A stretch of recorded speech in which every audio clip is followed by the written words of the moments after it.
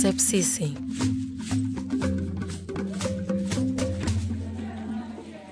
Maambukizi ndicho kisababishi kikuu cha vifo vya watoto wachanga.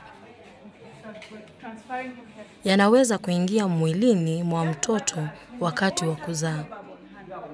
Hupitia kwa kiungamwana kichafu au pistuli ya ngozi. Maambukizi yanaweza kuenea haraka na kuathiri mwili wote na kusababisha vifo haraka. Maambukizi haya ya kijumla huitwa sepsisi. Kunaweza kuwa na ishara nyingi za sepsisi na zinaweza kutatiza. Makinikia sana wasiwasi wa mama. Watoto walio na maradhi makali mara nyingi hukosa ishara maalum. Kanda hii itaonyesha jinsi ya kumkagua na kumtibu mtoto aliye na sepsisi.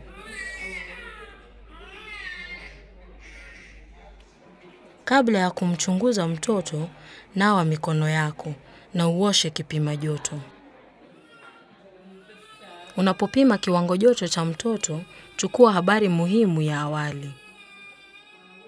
Je, mama amekuwa mgonjwa au kuwa na kiwango joto cha juu? Je, maji yalitoka mapema? Je, alikuwa na matatizo yoyote wakati wa leba au kuzaa? Uliza kuhusu ishara za hatari kama vile kula vibaya, ulegevu au mtukutiko. Je, mtoto amekuwa akitapika au kuhara? Mama anaripoti kuwa mtoto anawashwa na hali vizuri kama kawaida. Kiwango cha joto ni cha kawaida. Mchunguze mtoto. Chunguza anavyoitikia vichangamshi katika mazingira. Vigubiko vyake vya macho na mikono imevimba.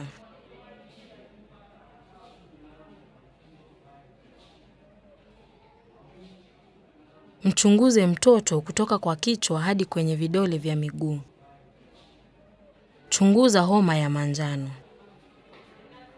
Chunguza kifua kwa kujivuta ndani au kupumua kwa haraka. Angalia fumbatio limetuna sana. Chunguza kitovu na ngozi.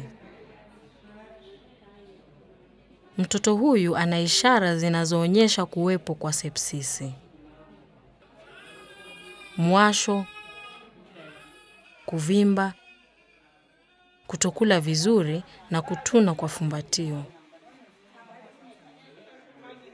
Hapa kuna mifano ya watoto wengine walio na ishara za hatari zinazoashiria sepsisi. Mtoto huyu ni mlegevu. Hawezi kuamshwa hata kwa uchangamshaji.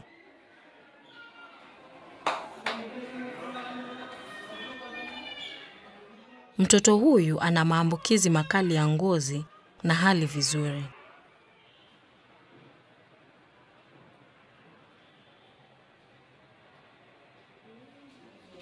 Hapa kuna mtoto aliye na ulegevu na mitukutiko. Mtoto ni mlegevu. Haonyeshi hisia kwa uchangamshaji. Pia anakula vibaya. Mtoto huyu ni mlegevu sana na ana umanjano mkali. Jadili na mama hali ya dharura ya mtoto huyu na umshauri ampeleke katika kituo cha afya cha kiwango cha juu. Kabla ya mtoto kwenda, mpatie kipimo maalum cha kwanza cha antibiotiki. Mtoto atahitaji sindano za ampicillin na gentamicin kwenye misuli. Julisha kituo hicho kwa kuandika barua ya rufaa na kupanga usafiri.